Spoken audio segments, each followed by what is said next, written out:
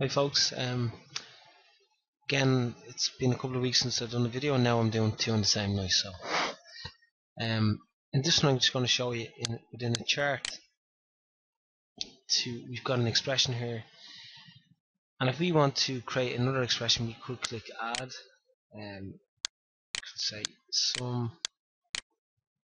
of the online hits, paste, okay. So if you look at we profit and we've formatted that with a formatted variable, then we'll have to do the same with we have to say none, comma, format, close parentheses, click apply. So you can, it's got the two values. So what you could do instead of doing that is just delete, go up to the expression and copy, paste, and instead of profit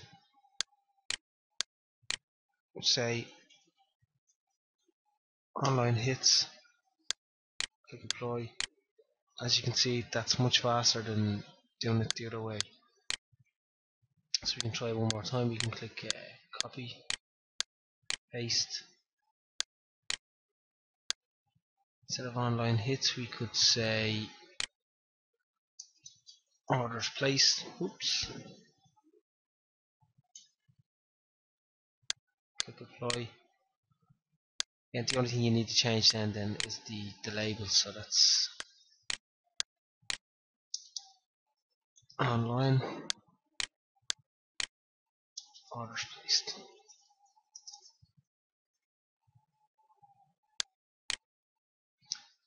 So that's pretty much it.